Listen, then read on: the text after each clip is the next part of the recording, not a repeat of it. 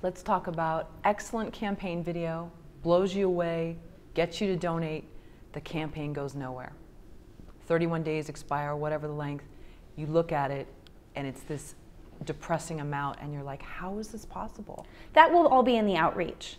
So if you have a really fantastic crowdfunding video and it's, you know, pulling at people's heartstrings, the only reason they're not contributing, well, I'll say this. Number one is maybe that's a fantastic pitch video by someone's standards, but not by the standards of the audience that are actually there for the movie. So there's that piece. But if it really is like an exceptional crowdfunding video, I've never seen an exceptional crowdfunding video.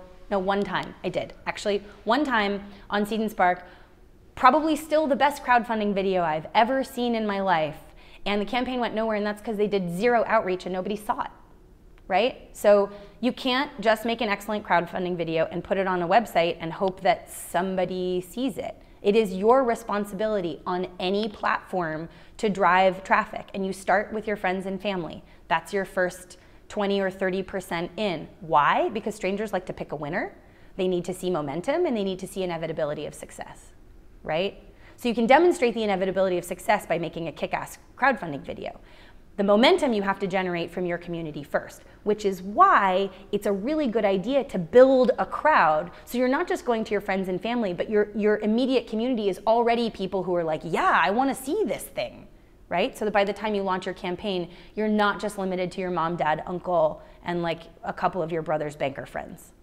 So that immediate crowd, again, was those people that got involved with the process of it. Yeah. When you launched, let's say, your Twitter or your Instagram, whatever called to you most, and saw your whatever tweets about a similar situation that you're going to do a story about, or yeah, those are the people. Okay. Absolutely. And then outreach is what?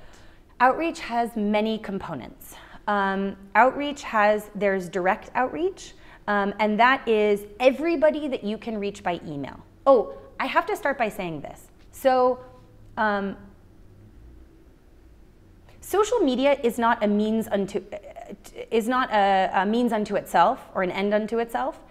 Social media is a tool for getting people to do stuff. Generally speaking, the highest conversion rate to watching a movie, contributing to a campaign, will come from direct emails. So actually, think about it as concentric circles. The outermost concentric circle is all the people you don't know. That's most of the people.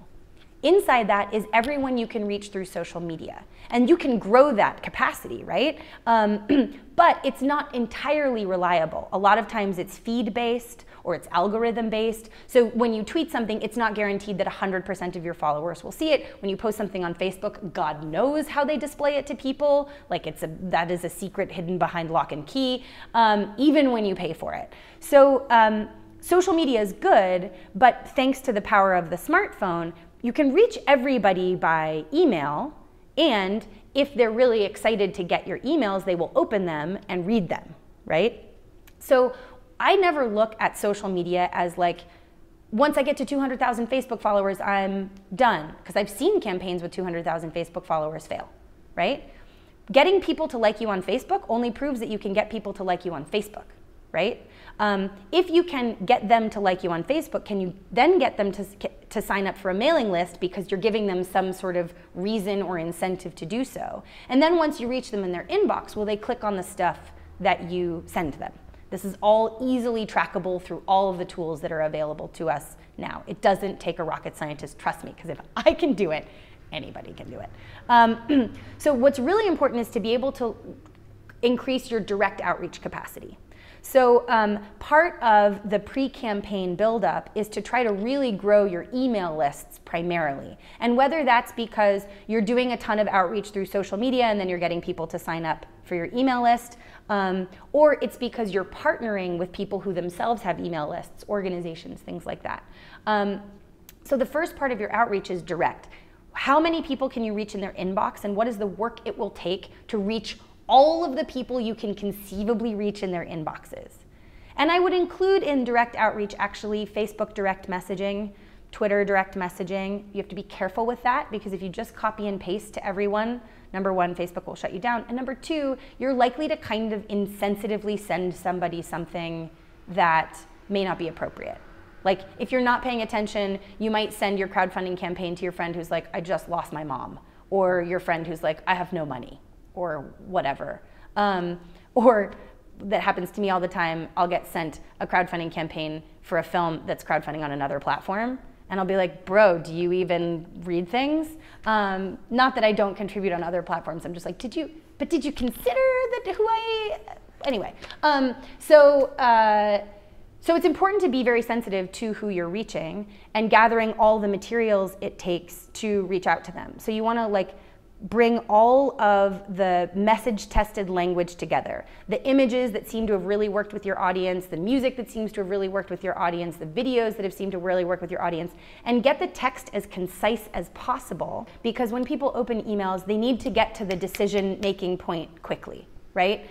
The emails that you wait to write until 2 in the morning always end up being the like long ones of why I got into film in the first place, and to be honest, basically nobody but your mom cares. Right? So get to the most concise bullet points of like, why me, why this, why now, why you.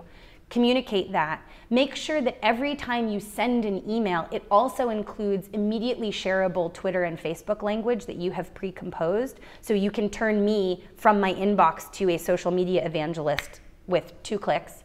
Let's face it, most people are reading those kinds of emails while they're sitting on the toilet. They got one hand free. If you can help them share stuff with 2 clicks of a thumb, you're gonna get them to share stuff, right? So your direct outreach is really about getting people in their inboxes and also turning them into amplifiers, right? That's one phase of outreach. And usually there's like 3 categories of direct outreach for personal outreach. The first is the people you're basically sure are going to contribute to your campaign. Those like immediate friends and family who will support anything that you do. You're gonna reach out to them well in advance of launching your campaign. You're gonna tell them about what you're up to. You're gonna get them to commit to contributing. You're gonna find out how much they might be willing to contribute, so you have an idea of where you stand on day 1. That's really important. And if one of them says like, I'm in for $2,000, you're like, great. Can we run a matching campaign in the 2nd week of our campaign to see if we can turn that $2,000 into $4,000 and incentivize people to get involved in the 2nd week of the campaign so you can keep up your momentum? So you're gonna get a sense through your direct outreach of what you're gonna do on day 1, and maybe there's some options and opportunities in the 2nd and 3rd week of your campaign for bringing those larger contributors in a little later. There's the 2nd set of people who you're like, maybe with a personal email, they will get involved. And you need to really look at how long is that list, and you gotta pool the resources of all of your filmmaking team. How long is this list? Because if it's 200 or 300 emails, you're not gonna send them all in one day. If you need to send 200 or 300 more or less personalized emails, that's part of the work that you're parsing out for yourself in the campaign. You're organizing, I'm gonna commit to sending 10 per day, right? Giving yourself something that you can stick to, as opposed to something you're going to procrastinate on until the last week of your campaign. Then you're going to send a bunch of desperate emails that aren't very effective. They're going to be those long diatribes. Horrible. And then the 3rd category is kind of like everyone you've ever emailed ever that's accruing in your Gmail inbox. And you can create like a MailChimp list and just check in with people and make sure they want to be subscribed to it. And then you can kind of blast them a couple times throughout the campaign, come what may. Right? That's a good way to start your mailing list there.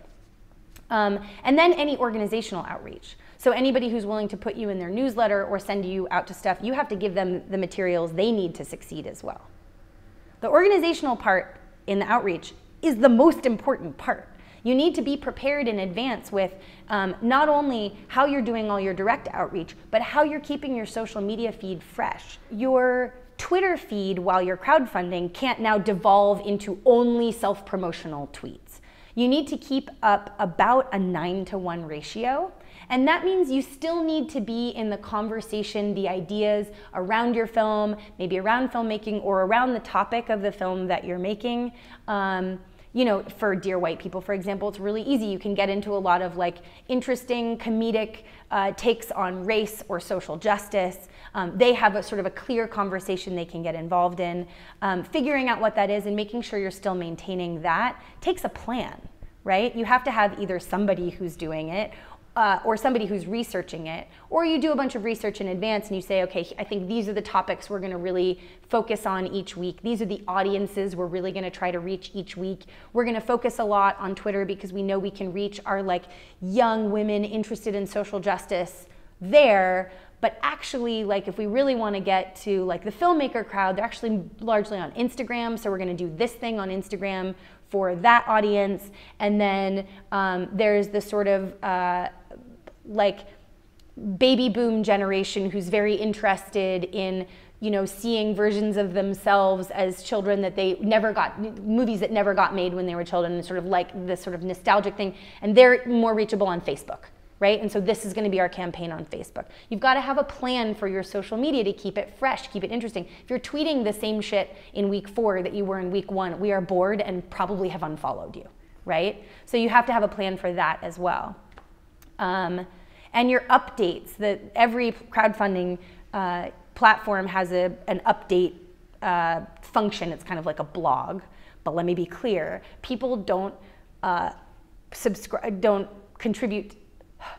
Let me be clear. People don't contribute to crowdfunding campaigns to just like subscribe to blogs. The point of your updates is to show progress, to demonstrate further inevitability of success, to keep up the momentum, to bring people deeper into your world, and the content should be visual and shareable in exciting ways. You have to make your updates easily shareable, whether you're using click to tweet or you're pre-composing shareable language.